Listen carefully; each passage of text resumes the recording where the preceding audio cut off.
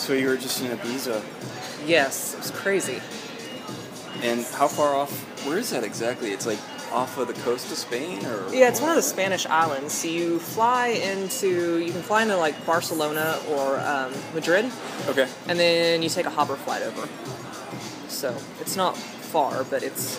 What's the largest airplane that can fly in there?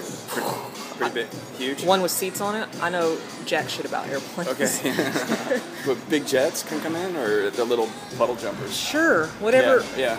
I have no idea. Okay. But wherever your imagination takes you. Okay.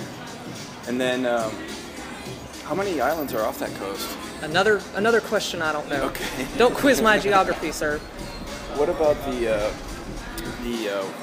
what was the ocean water like? Was it beautiful, or was it polluted? Or? No. It's definitely beautiful. I don't think Ibiza would be as popular and expensive if the water looked like Galveston, Texas. Right. No, it was beautiful. It's one of those, turquoise waters and white sand beaches type places. And they have huge beaches, or just little... Well, beaches? It's an island, so it takes like 30 minutes to drive across the whole thing. Okay. So obviously the whole thing is surrounded by water, hence the fact that it's an island. Right. So you have huge beaches because they're everywhere. Right. And you can go to different sides of the island. One is more like the resort side, and some is like the younger party side, and one's the more touristy area, and then you can get out into the more desolate beaches that nobody goes to. And it's really neat. Did I read something that is there a lot of car accidents there or something?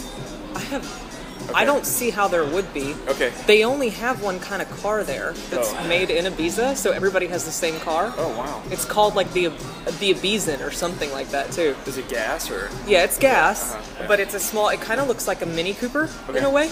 But yeah, everybody has the same car, just in a different color. They have like a car factory there. Yeah, that's it. I mean, you could get another car there if you wanted to have it shipped over from somewhere. But if you're only going to live there a couple months and you don't really need a car anyway, you can just take a taxi. It's all the same car. Cool. So don't lose your parking lot spot.